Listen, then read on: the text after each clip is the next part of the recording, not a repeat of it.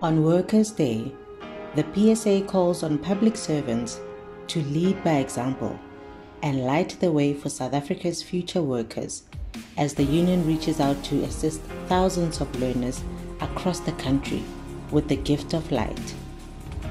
Workers' Day serves as a solid reminder of workers' duty to protect the collective bargaining processes that impact on their future. Workers must unite and strengthen their efforts in pursuit of improved workplace conditions, salaries, and protecting the rights gained by workers since the 1880s.